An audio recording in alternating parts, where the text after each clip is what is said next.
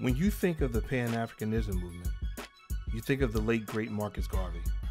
He founded the Universal Negro Improvement Association, the UNIA, and the African Communities League, the ACL.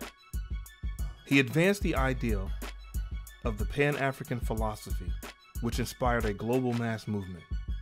This Jamaican-born political leader, publisher, journalist, entrepreneur, and orator intended persons of African ancestry in the diaspora to redeem the continent of Africa and put an end to European colonialism. He was influenced by Hubert Harrison.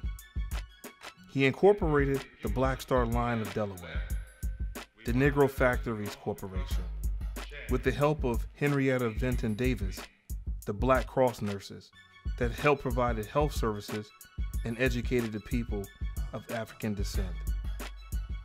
Seeking to develop Liberia, which was established by the American Colonization Society in the 19th century, Garvey launched the Liberia Program in 1920, intended to build colleges, industrial plants, and railroads as a part of an industrial base from which to operate.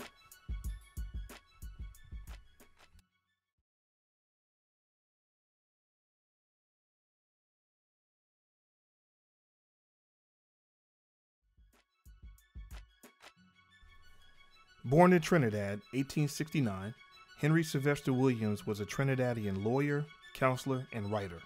When he was young, he moved to North America for further education and later to Britain, where he started the African Association, which challenged paternalism, racism, and imperialism.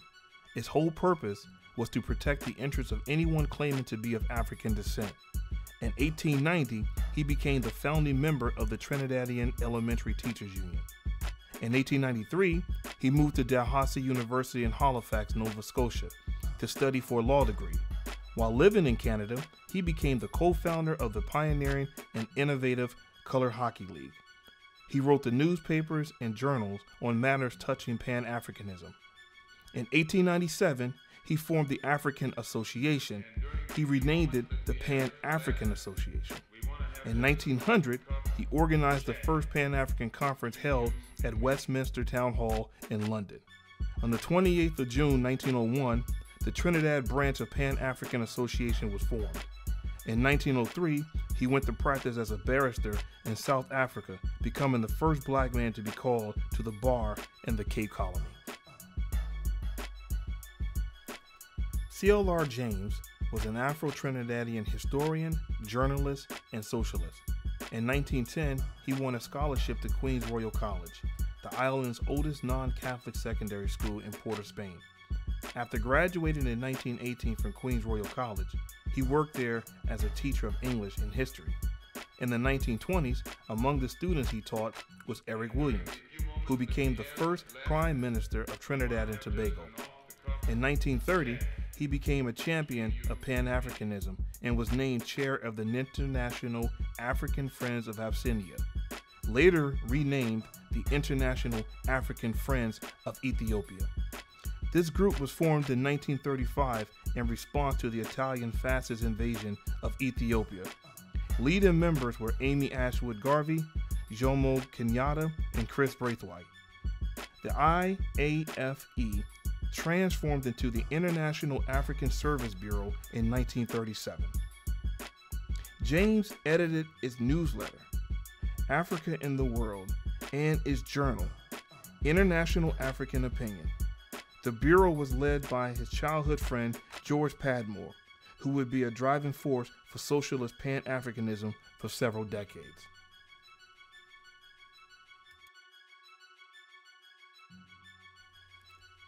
George Padmore, born Malcolm Ivan Meredith Nurse, was from Trinidad.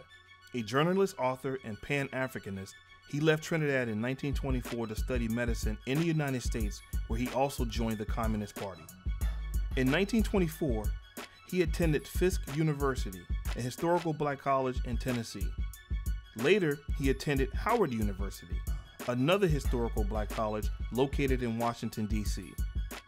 During his college years, he became involved with the Workers' Communist Party. When he engaged in the party's business, he adopted the name George Padmore. compounding the Christian name of his father-in-law, Sergeant Major George Semper, and the surname of his best friend, Errol Padmore. He was later barred from the U.S. due to his involvement to the Soviet Union and the Communist Party. In 1934, he moved to London, where he became the center of a community of writers dedicated to the Pan-Africanism and African independence. His childhood friend C.L.R. James was already there writing and publishing. The International African Friends of Ethiopia also developed into the International African Service Bureau, which became a center for the African and Caribbean intellectuals' anti-colonial activity.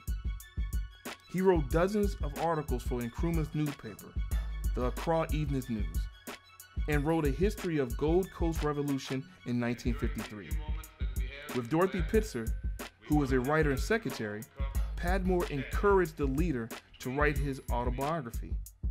Nkrumah published his autobiography in 1957, the year the Gold Coast became independent Ghana.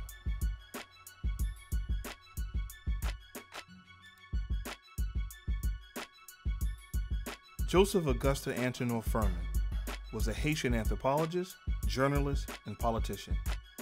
He wrote the book on the equality of human races, a rebuttal to the French writer Arthur de Gobineau's essay, The Inequality of Human Races. It asserted the superiority of the Aryan race and the inferiority of blacks and other people of color.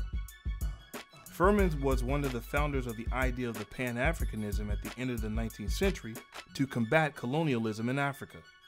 As a candidate in Haiti's presidential election, he stated that the Haitian state should serve in the rehabilitation of Africa.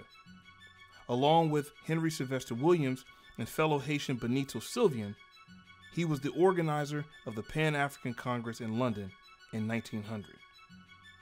That particular conference launched the Pan-Africanism movement. W.E.B. Du Bois attended that conference and was put in charge of drafting the general report. After the conference, 5 Pan-African Congresses were held in the 20th century, which eventually led to the creation of the African Union. Antoine Firmin devised between 1875 and 1898 a Caribbean Confederation project, which envisioned the unification of Cuba, Haiti, the Dominican Republic, Jamaica, and Puerto Rico.